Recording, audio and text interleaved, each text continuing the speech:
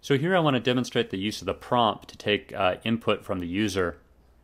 So typically what we're going to be doing is we want to have input from the user, usually from an HTML form. That's going to be the primary way.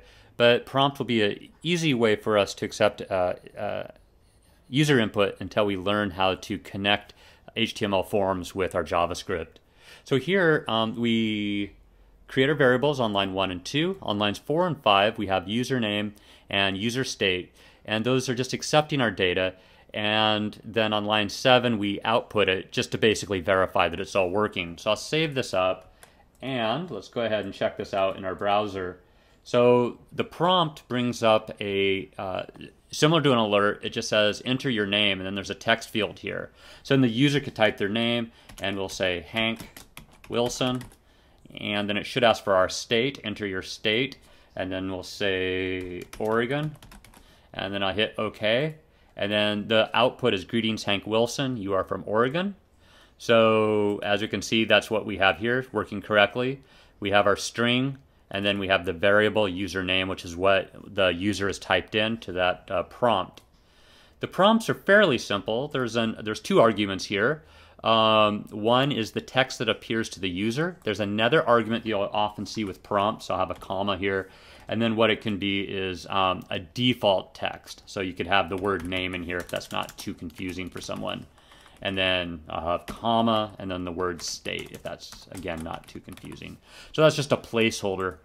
So let me go ahead and refresh this just to show you how that's working. So see how I have the 2 arguments, enter your name, and then name is going to be a default. So enter your name, and then you see that now it has the word name in here as that second argument. And so I'll change that to Jim.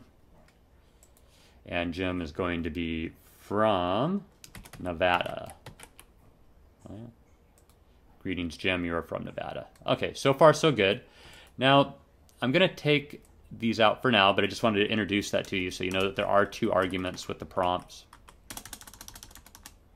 Okay, let's say that we want to convert the user's name to lowercase for whatever reason. So one way to do this is on line 7, I'll say username equals, and then I'll say username dot, and there's this method called to lowercase. And what that does is it converts username to lowercase, and so that would execute on this one line. In order to make it permanently stored, you want to load it into a variable. Here it just makes sense to load it back into our username variable. So now if we test this, let me actually clear this one out.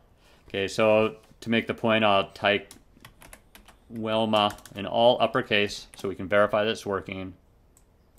And Wilma is going to be from New York.